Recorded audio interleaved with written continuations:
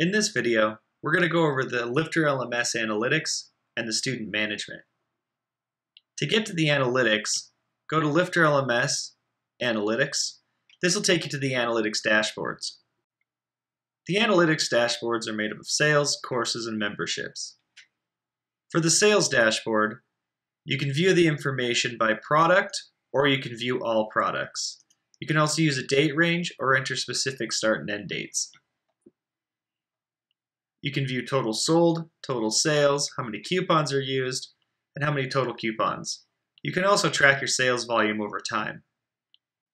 On the courses dashboard, you can filter by a specific course or view all courses, use a date range, enter a start and end date. You can view all your students, the current students, your completion percentage, and any certificates that you've issued. You can also track your student enrollment over time. When viewing a specific course, on the courses dashboard, you can view the lesson completion percentage for that particular course.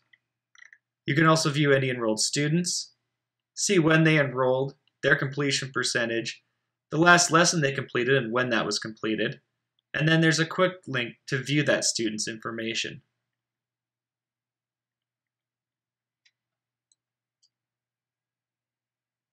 On the memberships dashboard, you can search by a specific membership or all memberships, use the date range or the start and end dates.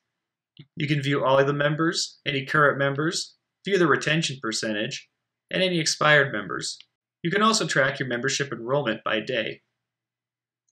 When you're viewing a specific membership on the memberships dashboard, you can then view all the members for that membership, see when they enrolled, when their enrollment expires, and view their profile. To get to the student management section, click on Students under LifterLMS. On the student management section, you can filter your students by courses, memberships, or view all.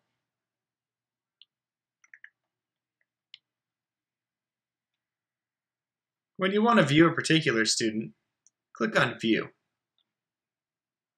This will take you to their profile. You can see their email, when they registered, their last login date.